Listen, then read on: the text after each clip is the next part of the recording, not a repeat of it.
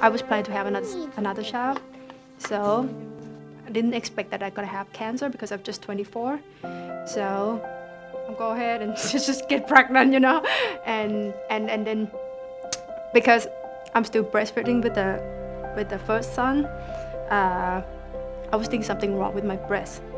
I would just let it go. It didn't come to my mind that it's gonna have cancer. So eventually, it's really painful. So I have to go see doctor. The doctor said, "Oh, I got cancer. Why I'm pregnant too?" Yes.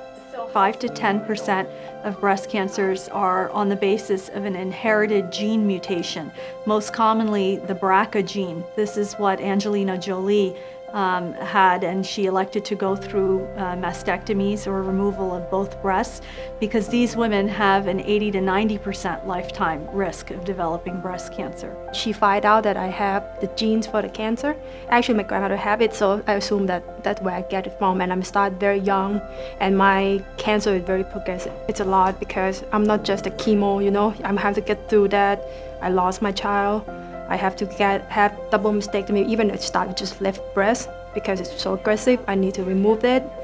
So they're gonna have to give me something special on top of it all the time because if I leave it like a month, the thing would double or triple the size. So one of the trials that we have available at Sylvester for patients that have the BRCA mutation is a study that's looking at the use of an oral PARP inhibitor for patients with stage 4 disease.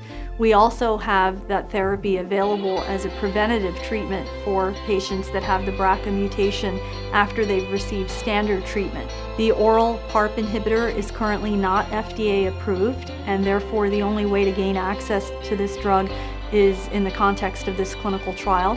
And we're particularly excited about many of these PARP inhibitors because so far the studies have shown that these agents tend to be more effective than chemotherapy and less toxic. I'm so lucky to be here, you know, because can you imagine I'm still in Thailand? I would not get the chance or somewhere else that they don't have the drug trial for me. She had improvement in her pain.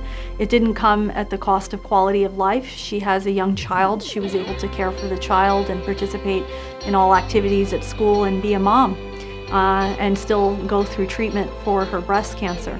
Quality of life is everything when it comes to stage 4 breast cancer. We want women to have a good quality of life, to be able to participate in all their normal activities and not have their disease rule their existence.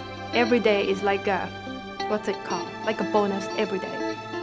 Tomorrow will be, oh, like you win lottery every day. You have more chance to live every day.